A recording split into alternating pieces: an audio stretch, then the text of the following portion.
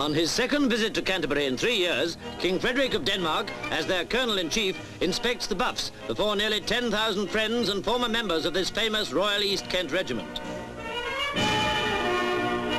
The inspection takes place at the county cricket ground a few weeks before the buffs leave for Germany.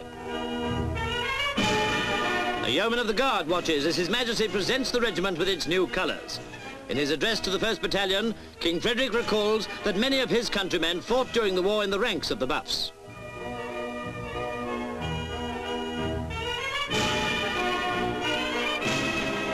After the presentation, the new colours are carried in the march past to the battalion, at which the Danish king takes the salute. Impressive ceremonial marks an occasion which pays tribute both to a proud regiment and to an honoured visitor.